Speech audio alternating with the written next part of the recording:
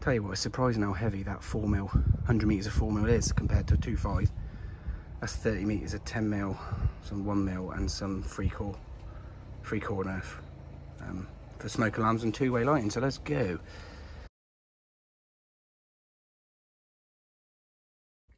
I'm going to nip to Rexall first. It's the closest electrical wholesaler to the job. I don't normally use them, but they're a good bunch of guys there. I've used them a few times. Got to pick up some 4-inch tray and some uni-strut. Where this water pipe is boxing in, I thought I may as well just put a bit of it's never ever going to be seen again. I could have used Copex. But yeah, I'm just going to put a bit of tray down there. So I ain't done a bit for a while, so it'd be nice to have a little, get the hacksaw out. All right, here we go, back again, back at the job. So I've started to wire lighting, getting that all sorted today. Power and lighting's going to be done today, and then tomorrow central heating and cooker circuit. So picked up a bit of uni-strut. Got some plastic capping just to go on the walls, because what they're going to do is bond the walls out so I can just fix the boxes and cap the cable. So that's great, I haven't got to do any chasing out as such. We're just going to cap with plastic, which is fine. And I've got some uni-strut and tray, because I've got a lot of cables coming down here to this switch. This is getting boxed out, so I'm going to put the tray in here. I thought it'd be quite nice. Never ever going to be seen again, but oh well. Better than using Copex.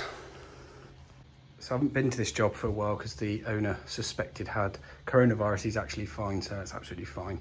So see, I've brought some cables down here. This is going to be a switch, which is going to do some underpowerment lights here and some spotlights in this ceiling here, okay? Nice little trick, actually, because this is a zone, allegedly a zone, 150 either way. So a nice little way of getting those cables for the heating system is going to be bring them down this zone, go back entry. It's going to save causing any damage to this utility wall here, yeah. And what I've done is, rather than bring all my cables up to the airing cupboard, I've stripped all the old stuff out, which you saw in the previous video, and I'm going to bring the cables. So all I've got to bring down is the two 2-port valves and the tank stat. That's got to come down to the under here, and then I'll bring all the thermostat cables and everything into that cupboard and do a wiring centre in the cupboard under the sink there.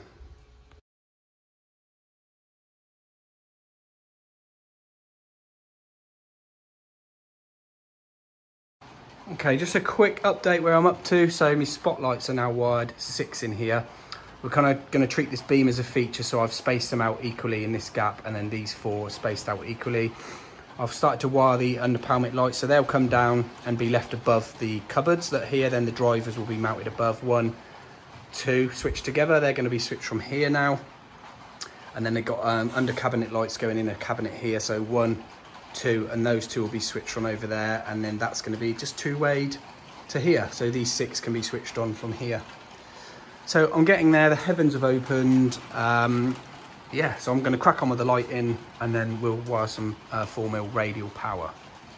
So I had a little chat with a client today, and because they're keeping this brickwork exposed, they want to keep this exposed, they're going to clean it off and repoint it and take the plugs out and stuff.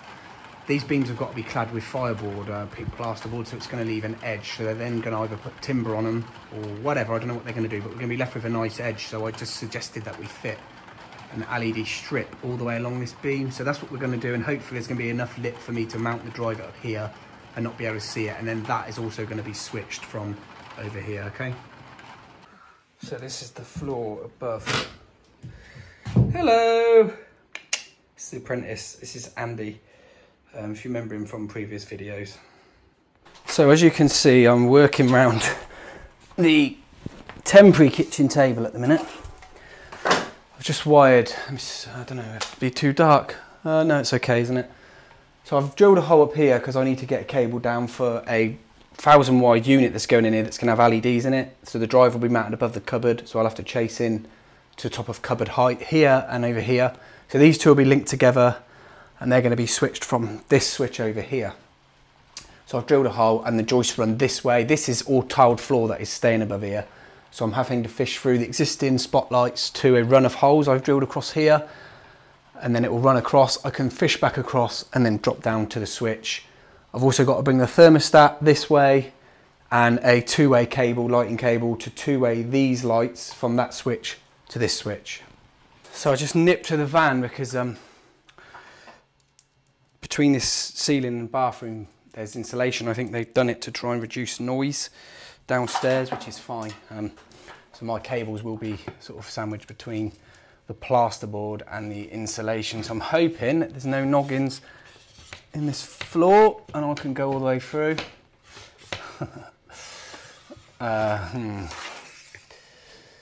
Freaking hell. What do you reckon? Have they put a row of nogs in here? I hope not. Not a big deal, which means I've got to drill another hole. Just means I've got to calculate where I think the frigging thing is. This ceiling is getting overboarded, by the way, so it doesn't not matter what I do to it. So all I'll do now is go back this way, make sure it meets up in the same place, and then that will just confirm that I think there is a bit of wood there.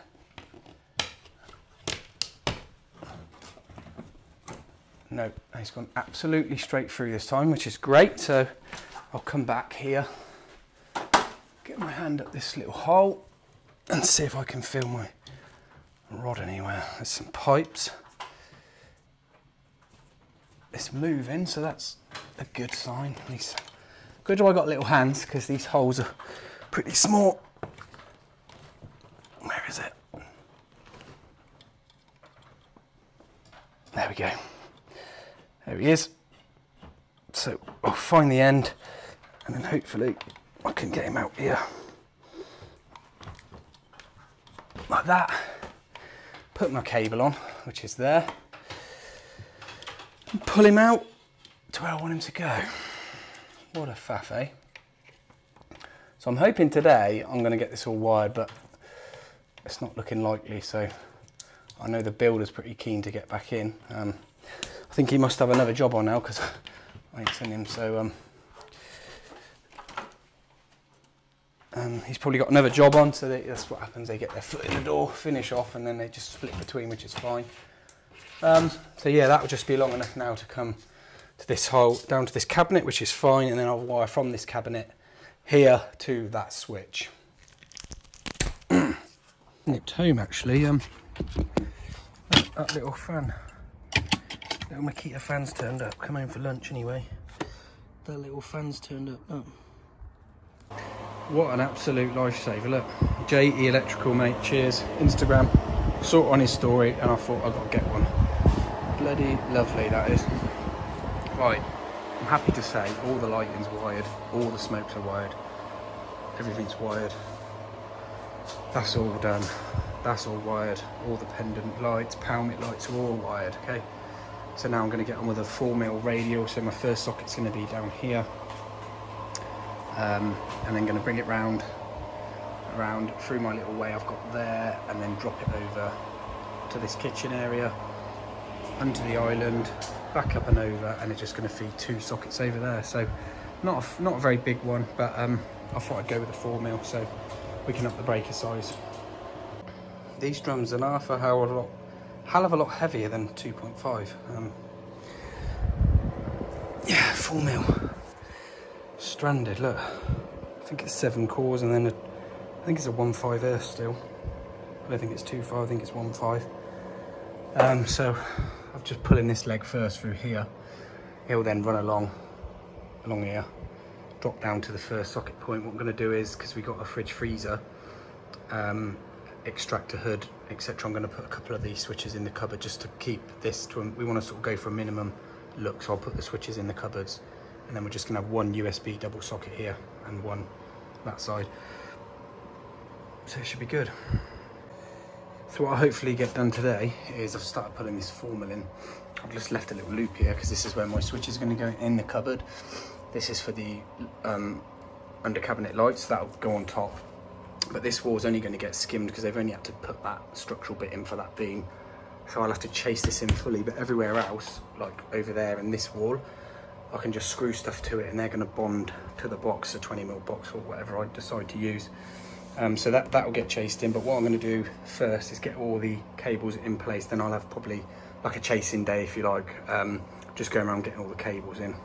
I actually went home because my house isn't very far from this job. When I had lunch, I had to frigging change my I had to change my shirt, I was that sweaty. It's horrible, isn't it? But that's all I'm doing now is, rather than pulling this all the way through, I'm going to pull this 4mm down this long run. There's loads of room, look, behind this Celotex and these battens they put in for me. I can run this all the way down, get it in the positions I want it to be in, and then I can, as I said, I'll come back another day, and probably next week some point, and I can do all the capping and stuff and get all the boxes in the right places. But just for now, if the builder ever wanted to come and do the plaster bordering on the ceiling, he could come and do that. You know what I mean? It's not going to affect me then, because I'll be finished.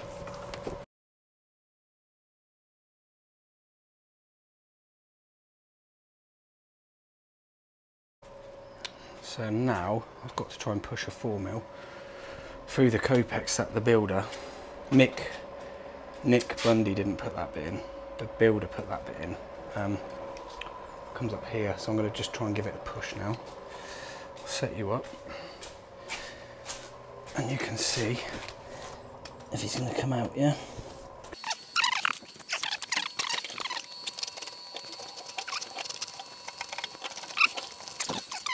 In there.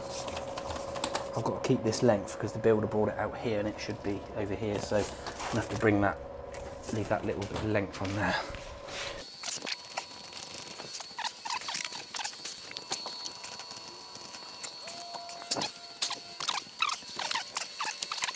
Depot builder stuff, we call it. There it is. Right, so now we'll pull a bit of slack. I've got to put, what I'm going to do is midpoint T. Got slated for this, not doing it, so I'll do it on this one because it's only going to do a socket on this island, one socket. So I'll just do a midpoint T and then it'll be marked up. I'll mark it up on the thing. So that's plenty for that. We'll just put a bit more just in case. And there we go, that's that. So what I'll do here, so when I've got my spur points, rather than putting 4mm, so you'll have 3 4mm going to 1 point because it's a bit fat and a bit tough. This is only going to do a fridge freezer here. So this will have a 2.5, so it'll be fused down to 13 amp, and then it will go up to a connection point, and then it's a integrated fridge freezer. So that will push back. Also with the extractor hood, I could do that. That could go on a 1.5, but I'll put it on a 2.5. Put a 3 amp fuse. That will go then to there. Again, connection unit or a single socket, unswitched socket behind there, and then dishwasher. It's literally going to be a socket on that pillar, and then a spur point here, which will be on the radial, 4mm radial, and then it will be 13 amp fuse spur, and then it will spur down in 2.5 to the point. Again, it will be a flex outlet, I guess, behind the dishwasher. So just a thought, because, let me just turn that fan off. Thanos. Because this is a 13 amp double socket and I've got 3 4mm coming in here, sockets don't accept 3 4mm, they'll only accept 2 4mm or 4 2.5s. So what I'll have to do is put a spur point here, wire this into the spur point, so that'll be effectively a 13 amp spur, which is absolutely fine. These two will be on the radial, that'll be a radial in 4mm, which is fine, and then I'll just put a socket and a spur, mark it up, island power. Easy peasy. Right, one last little thing, we're going to be having a colour changing LED up here. So I've mounted up, that'll be wide enough for the driver to go up there, so I've got a cable in. We'll then have a controller so that it can be a colour changer. Under these it's just going to be warm white off a normal switch. These are going to be warm white off a normal switch. And then because I couldn't be bothered to get a switch cable all the way from here, all the way around the houses, I'll put a 3 amp fuse spur off of this radial, so socket, then 3 amp fuse spur, and I'll put like a kinetic switch or a click mode, whatever, and I'll put it in a wireless switch here, and it will then turn on this island helmety light stuff. So quite interesting once we get into that, but yeah, it's getting there now. All my cables are getting dropped in where they need to be. So yeah, we're getting there. Heating tomorrow, and I'll do me a bit of tray. So I'm just about to do this bit of tray that goes up and down this wall, because it's the easiest way to get all those cables sat nicely. So I picked up 4-inch tray, I think it is. Just some light gauge uni strut stuff, yeah, 4-inch. So they didn't have any standoff, so I'm going to cut 1 to 4 standoff brackets in uni strut, and I'll do those at exactly the same width. So there's just no overhang. So I'll do them at 4 inches. Simply mark it 4 inches and cut it. But this is the bench that every electrical YouTuber, and obviously a lot of other Sparks and workmen in the UK have. It's really good because it comes with the two brackets, the hold off clamps that keep it nice and sturdy for you when you're cutting. And I won't bother getting the angle grinder out for this because it's pointless. Do it the old fashioned way. 4, 8, 12, 16. That's good, I can count in 4s, isn't it?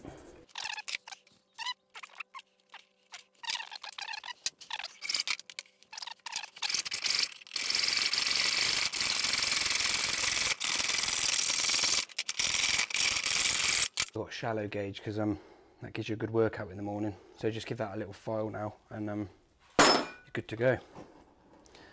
This has got horrible counterbalance, that's why the bench is rocking. If this was like half the size, it wouldn't have that horrible rocking sensation on the bench, but that's all right. Same principle with the tray. It's a 2 meters, okay? It's actually a really skinny bit of tray. So I need 2 meters.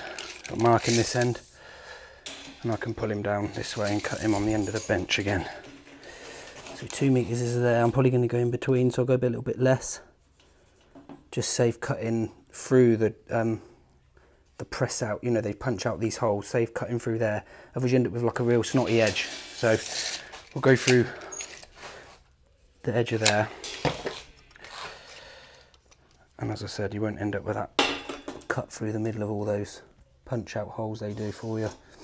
So normally you'd mount these with Zebs, channel nuts, whatever you want to call them.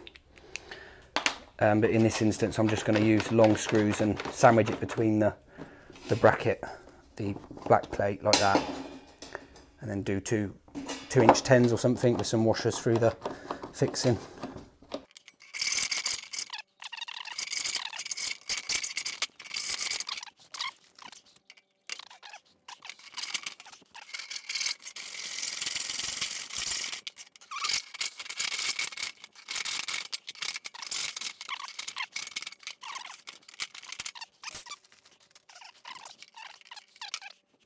And just so you know, the only reason I'm not wearing gloves and stuff is because I keep having to come backwards and forwards to the camera, but by all means, this is stuff sharp. I filed that now, but it is sharp, so get your gloves on.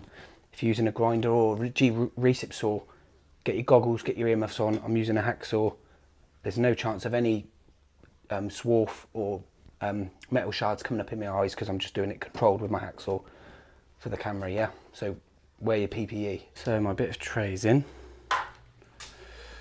So all I've got to do now is dress the cables in nicely, water bond will swoop off and go there, and then I've got to drill a hole sort of out the side. I might drill and put some grommets in. Back entry to switch position. It's obviously going to be off centre on this column because this is getting built out, so I've got to calculate where this is going to get built out to, because we want the switch to be sat dead centre, so it'll probably end up being something like that rather than there. It'll be there. We'll see. I'm just going to move on to doing some boiler controls. Just done a primitive drawing, so airing cupboard. So that's tank stat. This is my manifold / wiring centre. So that's a 2-core nerf. These are two 2-port valves. One does rads, one does hot water. So they need a 3-core, and they need a 3-core each and a 2-core for live and neutral. They can share that, so they'll go to a whisker box. I'll show you this when I do it. Thermostat needs a 3-core back to the wiring centre. Thermostat for underfloor needs a 3-core back to wiring centre. Boiler's got local power and it's having a Hive dual thermostat thing there. So that will get its power from there. And then the electrician's put in 2 cores up to the airing cupboard. I'll reroute those down to the manifold. That will then give the programmer the live and neutral it needs, and then switch the heating on, it will go through here up to the tank stat, turn on, and then hot water, sorry, and if you turn the heating on, does the same, comes live to here, and then if one of the thermostat calls for heat, it'll open the relevant valve. I've actually missed off another valve here, that will do underfloor, but unless this is on, then the thermostats won't activate the valves to call the boiler on for heating. Yeah, fairly simple actually. I've printed off a few drawings and you can sort of mash the two drawings together. Look, so that's 2 zones. That's what we've effectively got with this as well. Yeah, advantage of the 150 zone here, and then I've bought these are the 2 cables that the previous sparks put in for the heating. I've rerouted them down this wall, drop behind my switch so they're in the zone, and then they drop down, go through the wall. They're within the 150, and that's the lighting in the zone. I just popped down my garage. I think I got some washers and stuff in here. I've been scratching around. I did buy some, but you know when you buy something and then you lose the, you actually lose what you're looking for. I've got a box full of like miscellaneous crap here. But I don't think I've got anything in here. And also, I just had a phone call from Nick Bundy. I don't know if you subscribe to his channel. You should do. I'll put a link here. Go and subscribe to his channel. He's just phoned me. He's actually on a job and he's run out of Copex. So, Nick, mate, I've got 1, 2, 3, 4, 5 bundles here, mate. So, yeah, if you nick round tonight, bud, you can have that. All right. Yeah. Right, that's it for this one. Thanks for joining me on another video. I'm absolutely shattered. Had a late one yesterday, 6:30, and today it's 4:30, 4:45 now. So give the video a thumbs up. I do appreciate the thumbs up. Thanks for all the subs. Thanks for coming back. Take care. See you on the next one.